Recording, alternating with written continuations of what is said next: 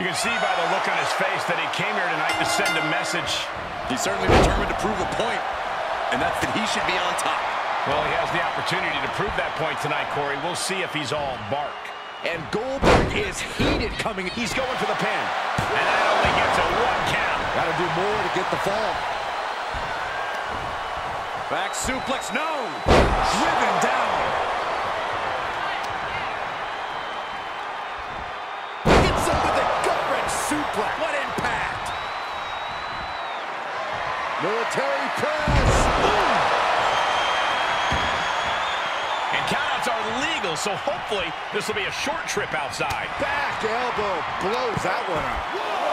One reversal after another. These two are reading each other's minds. The foot DDT. Look at mounting, and now the punch is hammering away. Ruthless.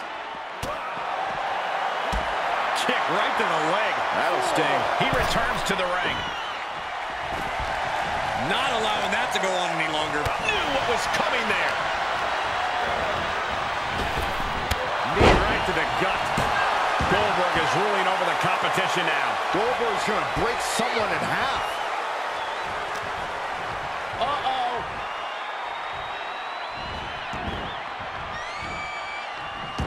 And that stops whatever Goldberg had intended. And responds with a counter of their own. Hooking it up here. What's next? Up handle suplex. Intimidation tends to be the name of the game when it comes to Goldberg, so I have to ask, Corey, how do you prepare for a competitor of his caliber? You need to clear your mind when standing across from Goldberg. Put away the hype. Disregard the intimidation. Hoping to end it here. This is it.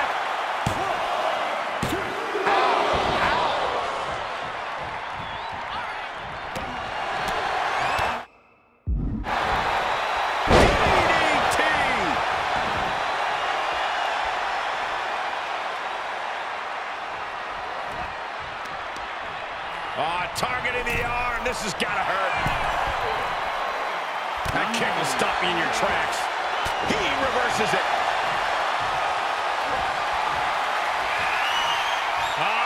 Goldberg, the power and the strength. Down into the jackhammer. Goldberg drops the finishing hammer. And that's all she wrote.